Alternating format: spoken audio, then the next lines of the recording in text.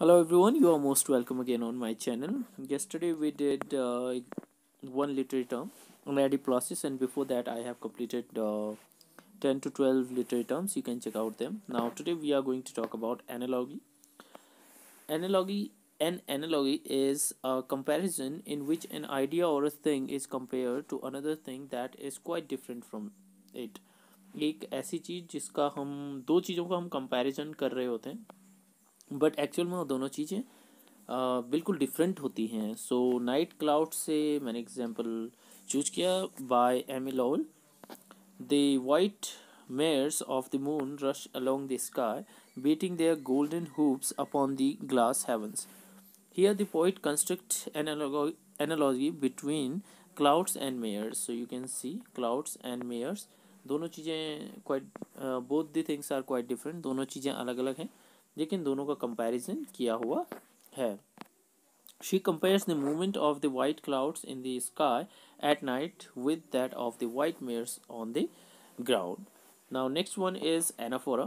In writing or speech, the deliberate repetition of the first part of the sentence in order to achieve an artistic effect is known as anaphora. Anaphora होता क्या है कि एक ये deliberate repetition होता है कि means writer खुद रिपीटिशन करता है किसी लाइन का.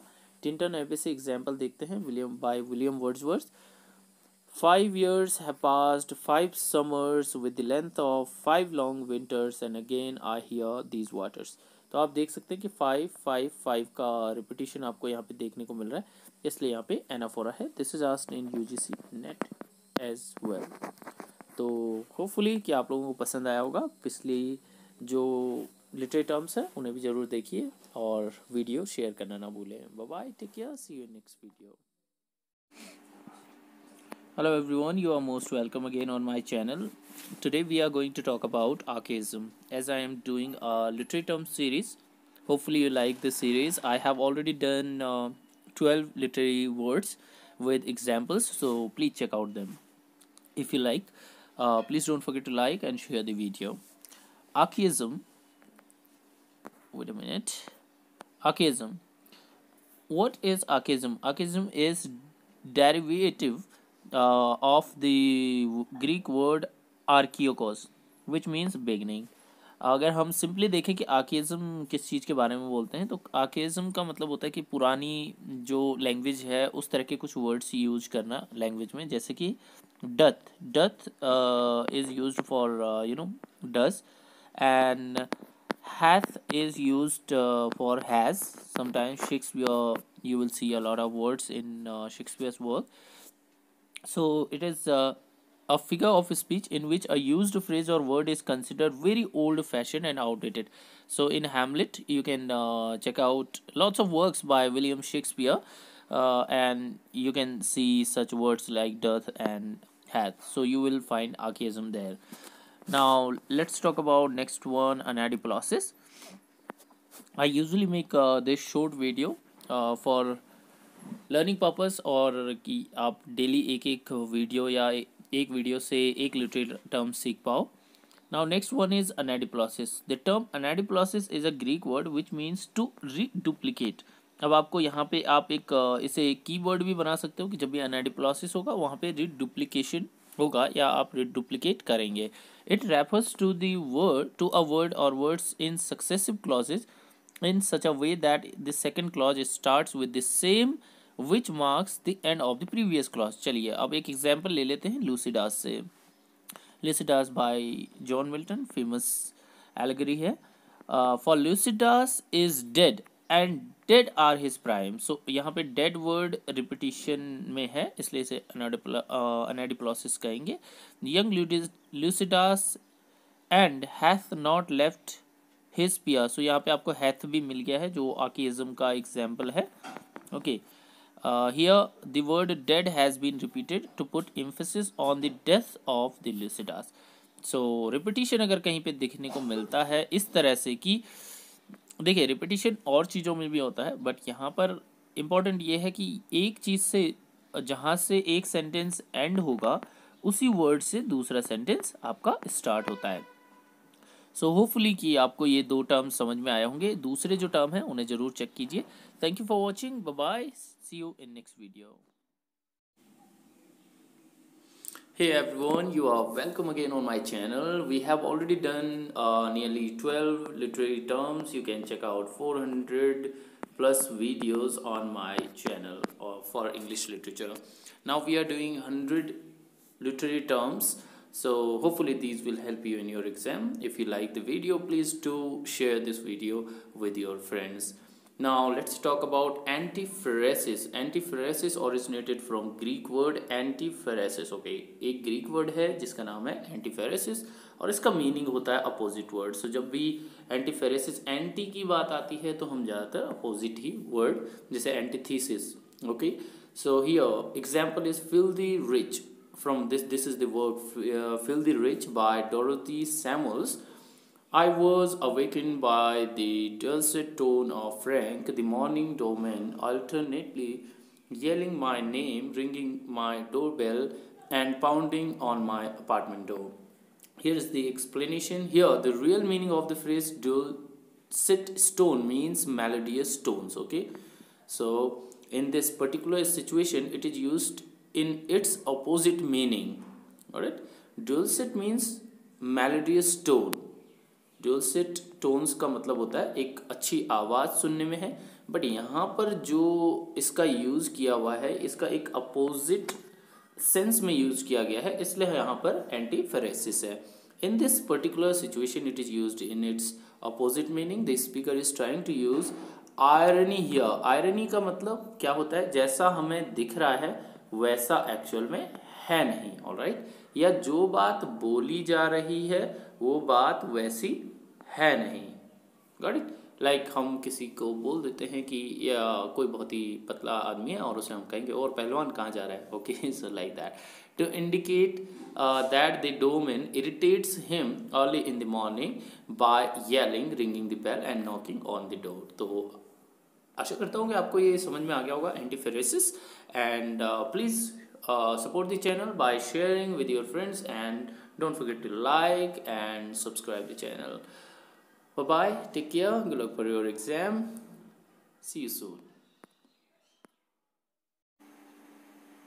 Hello everyone, you are most welcome again on my channel. Today we are doing literary term anticlimax. The key term for this literary term is sudden transition. Anticlimax is a rhetorical device that can be defined as a disappointing situation or a sudden transition in discourse from an important idea to a ludicrous or trivial one. अब हमें sudden transition अगर कहीं पे देखने को मिलता है तो वहाँ पे एंटीक्लाइमेक्स होगा लिटरेचर में. और you can say that disappointing situation भी आप लोगों को दिखाई जाती है. और let's take an example to make this idea clear. The Rape of Locke by Alexander Pope से लिया हुआ है ये example. Hear thou great Anna whom three realms obey, dost sometimes counsel take and sometimes tea. Now let's see this one. So they are talking about here, you know, there is a matter, something other, and then they are talking, something other matter. Let's see the explanation. In this extract, it is used as a figure of speech. Pope is drawing the attention of the readers to the falseness. Anna is Queen of England, who holds meetings and indulges also in afternoon tea customs. Ludicrous effect is created by using anticlimax. So I hope this thing is clear. They are talking about something else first, and then later just there is a sudden change, or you can say sudden transition. So hopefully you understood this term. If you haven't watched my previous videos of literary terms, please check out those videos too. Bye bye, take care, see you in next video.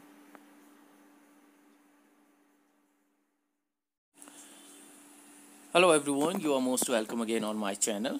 Now today we are going to do antimeria. This is again a literary term. We have already done more than 8 terms on my channel, so you can check out those videos too if you are interested in learning literary terms. We will be doing 100 terms in this series, and I thank you for liking videos and sharing them. Now let's start. The key term which you can remember for remembering this anthemeria is one part for another, and another keyword is a word in a new grammatical shape. So anthemeria has originated from a Greek word antimeros. Remember this one, antimeros, which means one part for another. Here is one example to understand. Flowbird me, no flowbirds. So in this line you can see Bowery me, no Boweries, Jola me, no Jolas, and exuberance me, no exuberances. So this is enough to understand. Other you can read the whole. So here is the explanation. In these lines, the names of the writers are changed into plural forms, as we just see here. Flowbirds, Boweries, Jolas, and exuberances. Okay, and what happens with this, which we have never seen before? This is another good example of anthemeria. So simply, if you find change in grammatical shapes, like we can see, we are here changing plural to singular to plural. So here we will find anthemeria. यहाँ पर अगर हमें किसी भी जगह grammatical shape में changes नज़र आते हैं तो वहाँ पर एंथीमेरिया होता है। आपका एक और जो ट्रिक मैं आप लोगों को बताना चाहता हूँ कि कई बार हमें पता नहीं रहता या याद नहीं रह पाता कि कौन सा टर्म होगा, तो उसके लिए सिंपली आप एक एग्जाम्पल कम से कम उससे रिलेट कर लीजिए। जो भी कोई एक लिटरेरी टर्म के साथ में एक एग्जाम्पल आप कर लीजिए, अपना एक रिलेट करके चलिए। तो उससे क्या होगा कि आपको फ़ायदा होगा कि जब भी वो लिटरेरी टर्म पूछेगा तो आप उससे कम से कम थोड़ा सा हिसाब लगा सकते हैं और सही जो आंसर है उसे चूज़ कर सकते हैं। कमेंट बॉक्स में बताइए कि आपको कैसा पसंद आया, और अगर पसंद आए तो प्लीज़ शेयर करना ना भूलिए। Thank you for watching, bye bye, good luck for exams. Hello everyone, you are most welcome. Today we are going to talk about ambiguity, literary term. We have already done allegory, ad hominem, and accumulation. Now let's talk about ambiguity. Ambiguity or fallacy of ambiguity is a word, phrase or a statement which contains more than one meaning. अब यहाँ पे important ये है कि यहाँ पे लिखा हुआ fallacy. Fallacy means होता है mistake in literature. अब अगर हम बोले कि एक कोई वर्ड हो सकता है या फ्रेज हो सकता है या स्टेटमेंट हो सकता है, उसका अगर एक से ज़्यादा मीनिंग है तो हम वहाँ पर एम्बिग्यूटी टर्म का यूज़ करते हैं इंग्लिश लिटरेचर में। एक एग्जांपल ले लेते हैं, odd to a Grecian earn by John Keats. मैंने ज़्यादातर एग्जांपल लिटरेचर से ही कलेक्ट करने की कोशिश की हुई है, क्योंकि इससे फ़ायदा ये होगा कि आपको लिटरेरी वर्क भी याद हो जाएंगे। Now let's read this one. We find ambiguity in the first line of Keats odd to a Grecian earn, thou still unravished bride of quietness. The use of the word still is ambiguous in nature here. As you can see, this word still is its meaning is an unmoving object, or may be interpreted as yet unchanged. Two meanings are there of the same word still. That's why we have ambiguity here. If you have not watched my previous videos, you can check out those videos. Tomorrow we will be talking about anaclosson. So thank you for watching. Please subscribe, share and like. Hello everyone, we have covered now fourth literary term in English literature. Now today we are going to talk about anaclosson. So let's say key word is lacking sequence. So if we lack sequence in a paragraph or in a stanza, we will find anaclosson there. So let's see what is here. तो देखते हैं, anaclosson is derived from the Greek word anakulothos. Okay, this is the Greek word, और इसका meaning होता है lacking sequence. एक example ले लेते हैं, The Walrus and the Carpenter by Lewis Carroll. The time has come, the walrus said, to talk of many things, of shoes and ships and sealing wax. and cabbage, the king, and why the sea is boiling hot, and whether pigs have wings. So now you can see we don't have sequence of ideas here. It is just getting changed frequently. So here is the explanation. Here, Walrus proclaims to all listening oysters that the time has come to speak about many things. Following his statement, the sea is boiling hot, there is an interruption in the grammatical flow. So आप देख सकते हैं कि यहाँ पे interruption in the grammatical flow, जो भी grammatical flow चल रहा होगा उसमें हमारे पास में यहाँ पर एक interruption यहाँ पर आ जाता है, मीन्स वो रुकावट आ जाती है. ऑलराइट, सो grammatical flow में sentence through a sudden change and insertion of conjunction. तो हमने यहाँ पे एक कंजक्शन एंड का यूज़ किया और सडन एक चेंज आ गया. आप देखेंगे ऊपर से पढ़ेंगे पूरा. तो of shoes and ships and sealing wax and cabbages and Kings and Y C is boiling hot and whether the pigs have wings. सो यहाँ पे एक सडन हमें चेंज देखने को मिला आइडियाज़ में और लाइंस में. ग्रामेटिकल फ्लो यहाँ पे क्या हो गया, इंटरप्ट हो गया. तो इसलिए यहाँ पर हमारे पास में एनक्लोसन था. तो हो सकता है कि ये आपके एग्जाम में आए और पूछे कि यहाँ पर कौन सा है. तो आप एग्जाम्पल के साथ इसे याद रखिए. प्रीवियस वीडियोस भी आप चेकआउट कर सकते हैं मेरे चैनल पर. I have lots of videos related to English literature. Thank you for watching. Good luck for exams. Hello everyone. Now we are going to cover our sixth, or hopefully it is seventh literary term, and that is anagram. So anagram is a form of word play in which letters of a word or phrase are rearranged in such a way that a new word or phrase is formed. हमारे पास में कुछ ऐसे words होते हैं या words के letter हो सकते हैं या कोई फ्रेज हो सकता है जिसे हम रीअरेंज कर सकते हैं. तो अगर आपको इसे याद रखना है तो इसके लिए आप कीवर्ड याद रख सकते हैं. यहाँ पे कीवर्ड होगा इसका रीअरेंज. तो जब भी एनाग्राम की बात आएगी तो रीअरेंज कुछ हो रहा होगा, या तो वर्ड अरेंज हो रहा होगा, रीअरेंज हो रहा होगा, या आपका फ्रेज हो रहा होगा. तो let's see this one. So here are some anagrams and sometimes it creates pseudonyms. So you can see here Jim Morrison, Mr. Mojo Risson.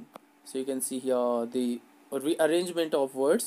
Edward Gorey, Ogdred Weary and Dave Barry, Ray Adverb, Glenn Duncan, Declan Gunn, and Damon Albarn, Dam Abnormal.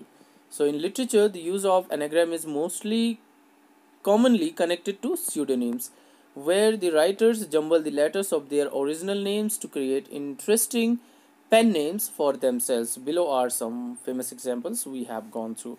So hopefully you understood what is anagram, and in next video we will be talking about anapest. Check out my previous videos so that you will never you will never make a mistake while choosing the right literary terms. And leave a comment and tell me about did you like the video or not.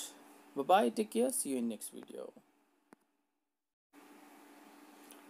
Hey everyone, you are welcome again on my channel. Today we are going to talk about anapest. I have done already here to this day 9 literary terms on my channel, so you can check out my previous video. Let's see the examples. With examples, anapest is a poetic device defined as a metrical foot. So remember this one. It is a metrical foot in a line of a poem that contains 3 syllables. So 3 syllables, remember this thing, wherein the first 2 syllables are short and unstressed, followed by a third syllable that is long and stressed. So here is the poem The Cloud by P.B. Shelley. It's Percy Bysshe Shelley. So may have broken the roof of my tent's thin roof. You can pause the video. You can read this whole because it will take a lot of time to read this one. We will just go for here the explanation. This poem is also a very good example of anapest. Each long line has 3 anapests. Anapestic trimeter it is called, followed by shorter lines with 2 anapests. Anapestic diameter, it is lending rhythm and regular beat of the poem. So here in this Example, you can see the lines, and here for shortcut you can remember first two syllable are short and unstressed. So first here you have one and two, followed by the third syllabus that is long and stressed. So you will have this one long one. So here you have first and second. This one is short and unstressed, and second one is also short and unstressed, and third one is long and stressed. So hopefully you have got the idea about anapist, what is anapist. Thank you for watching. Check out my other videos. Bye bye, take care, see you in next video. Hello everyone, you are most welcome again on my channel. We have already done two videos on literary terms. Hopefully you have watched them. If you haven't watched, you can check out those videos in my channel playlist. So we have done accumulation, we have done ad hominem. Now let's talk about allegory. On allegory, I have already made a video, detailed video. You can check out that one with examples. But here I will be talking about allegory as a term. Allegory is a figure of speech in which abstract idea, यहाँ पर important क्या है, abstract idea and principles are described in terms of characters and figures. Example from literature. Let's see. All animals are equal, but a few are more equal than others. So this is from Animal Farm, as we know. The animals on the farm represent different sections of Russian society after revolution. ये जो animal farm जो work है उसमें क्या किया गया है कि सिंपली मैं आप लोगों को थोड़ा सा समझाने की कोशिश करता हूँ, इफ़ यू डोंट नो, कि किसी भी जो लिटरेरी एक पीस होगा, लिटरेरी जो भी वर्क होगा, उसमें क्या होगा कि एक किसी चीज़ को रिप्रेजेंट करने के लिए, इनडायरेक्टली उसको रिप्रेजेंट करने के लिए किसी और चीज़ को दिखाया गया होगा. जैसे कि एनिमल फार्म में अगर आप देखेंगे कि बहुत सारी आपको एलिगरी देखने को मिलेगी. जैसे उसमें हॉर्सेस हैं और पिग्स हैं, तो आप देख सकते हैं, उसको रीड कर सकते हैं एनिमल फार्म को. तो इसमें अगर आप देखेंगे एनिमल्स, जो डिफरेंट टाइप्स ऑफ एनिमल्स हैं उसमें पूरे फार्म में, उसमें आपको दिखेगा कि वो रशियन सोसाइटी को रिप्रेजेंट करते हैं. तो जो एनिमल्स हैं वो एक तरह से एलिगरी का काम कर रहे हैं. Hopefully you understood this thing. In next video we will be talking about ambiguity. I hope this series will help you a lot. Please, if you like this series, please do comment and share this series with your friends. Bye bye, take care, see you next video. Hey everybody, yesterday we did one literary term, that was accumulation. Hopefully you watched the video. Now let's do the next one for today. It is ad hominem. So ad hominem means against the man. Now let's see the example. How can you argue your case for vegetarianism when you are enjoying that steak? So you can find ad hominem in this line, because you can see this clearly shows how a person is attacked instead of being addressed for or against an argument. So let me tell you कि इसमें होता क्या है कि दो इंसान हैं, दोनों के बीच में यूजुअली एक आर्ग्यूमेंट होता है. अब ये इंसान जो ए है ये कोई आर्ग्यूमेंट करेगा बी से. जैसे कि यहाँ पर आप देख सकते हैं कि ये जो है वो एक स्टिक खा रहा है, ठीक है. अब उस स्टिक के बारे में कि ये कहता है कि हाँ ठीक है, ये वेजिटेरियनिज्म के बारे में बोल रहा है. तो ये जो सेकंड इंसान है वो इसके आर्ग्यूमेंट की बजाय कि उसका जो आर्ग्यूमेंट है डायरेक्टली उसके बारे में बोलना शुरू कर देता है. तो जहाँ पर भी हमें लिटरेचर में इस तरह की एक सिचुएशन मिले कि आर्ग्यूमेंट को छोड़कर जो कैरेक्टर है उसके बारे में बात करना कोई शुरू कर दे, तो वहाँ पर हमें ये एड होमिनम, ये एक टर्म मिलेगा. So means writer add hominem literary term का यूज़ कर रहा है. तो होपफुली कि आपको ये क्लियर हो गया होगा. You can write in comment box if you have any doubt about these two, and watch this one in previous videos. Thank you for watching. Bye bye, take care, see you tomorrow. Hello everyone, you are most welcome again on my channel. आज हम बात करने वाले हैं literary terms with example from English literature. तो एक एक करके हम लोग बात करेंगे लिटरेरी टर्म्स के बारे में। काफ़ी सारे हैं, नियरली आप लोगों को मिलेंगे जो इसमें टर्म्स मिलेंगे वो 500 terms something we will discuss. लगभग 500 टर्म्स। इसमें मैंने क्या किया हुआ है कि इसमें सेलेक्ट किया हुआ है कि जो एग्जाम्पल होंगे वो आप लोगों को इंग्लिश लिटरेचर से मिलेंगे। जैसे कि आप देख सकते हैं कि अगर हम एड होमिनम का लें एग्जाम्पल तो यहाँ से आप लोगों को मिल जाएंगे। एलिगरी जो एग्जाम्पल है वो एनिमल फार्म से। एम्बिग्यूटी जो है उसका एग्जाम्पल लिया हुआ है odd to a Grecian earn by John Keats. इस तरह से एक एक करके हम इन्हें कंप्लीट करने की कोशिश करेंगे। तो आज का जो हमारे पास में लिटरेरी टर्म है वो डिस्कस करने वाले हम अक्यूमुलेशन। इसका जो शॉर्टकट है same words to describe a thing. अगर कहीं पे भी आप लोगों को मिलता है कोई एक पैराग्राफ स्टेंजा, कोई भी पीस लिटरेचर का, so and you get the same words to describe a thing, एक ही चीज़ को डिस्क्राइब करने के लिए आप लोगों को काफ़ी सारे वर्ड्स अगर मिलेंगे तो वहाँ पर जो होगा अक्यूमुलेशन होगा। चलिए यहाँ पर देखते हैं example. Henry fifth by William Shakespeare.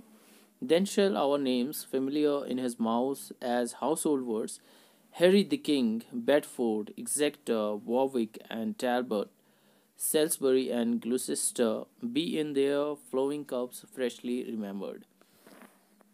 Here is the explanation. In this excerpt, you can see Shakespeare has gathered similar words to describe King Henry.